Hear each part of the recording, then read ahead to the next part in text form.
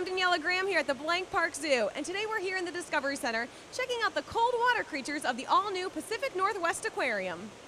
The Pacific Northwest is an area that stretches from Oregon north to British Columbia. While the Pacific waters in this area are quite cool, the ocean is full of colorful creatures.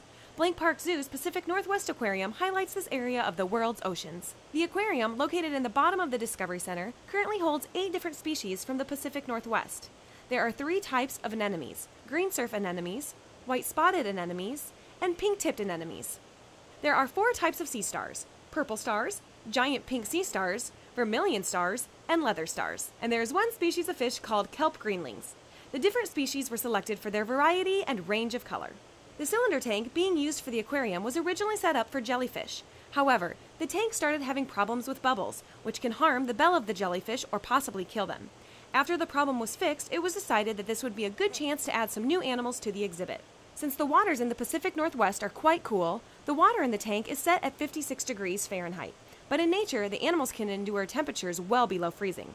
The animals are able to survive through a special protein in their blood that prevents them from freezing to death. This protein is very similar to antifreeze used in cars during the winter.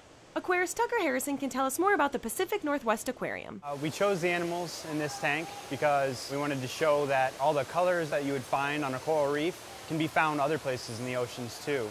A lot of the anemones and starfish that we have on display here truly show how amazing the colors can be in all of the world's oceans.